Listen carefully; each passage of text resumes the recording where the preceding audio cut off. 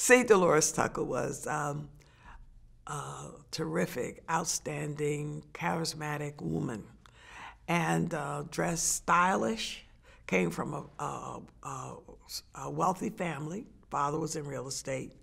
Active in the community, an African American community, and she became involved in a lot of activities in Philadelphia, and then in politics. And I think her involvement with the SHAP campaign gave her an opportunity to rise to the level of influence that I don't believe we've seen in a long time. She was very instrumental in SHAP getting elected, got the African American vote in Philadelphia out for him, and then became Secretary of State.